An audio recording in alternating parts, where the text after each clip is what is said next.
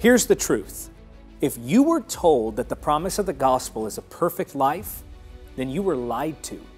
Certainly, God blesses and protects His children. But trials and troubles are not just unavoidable. They are necessary for your spiritual strengthening and growth. Here's what the Bible says. These trials will show that your faith is genuine. It is being tested as fire tests and purifies gold, though your faith is far more precious than mere gold. So when your faith remains strong through many trials, it will bring you much praise and glory and honor on the day when Jesus Christ is revealed to the whole world. That's 1 Peter chapter 1, verse 7.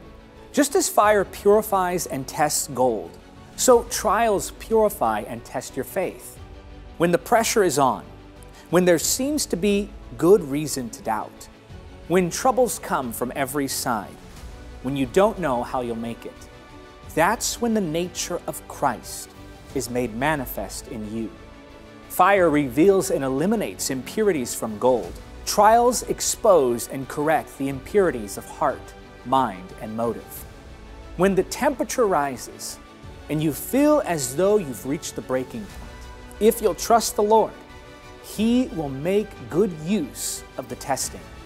Not a moment of sorrow, anguish, or pressing will be wasted by the masterful hand of God. When gold is under fire, the refiner will watch the process. He will patiently wait.